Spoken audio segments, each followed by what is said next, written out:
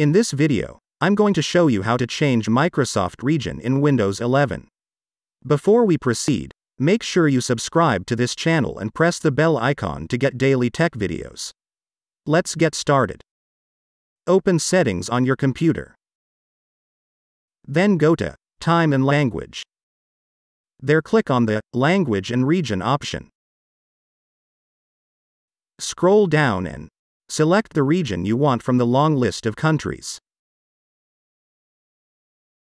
Now all the region-specific things of the selected region will be available for you on Microsoft Store.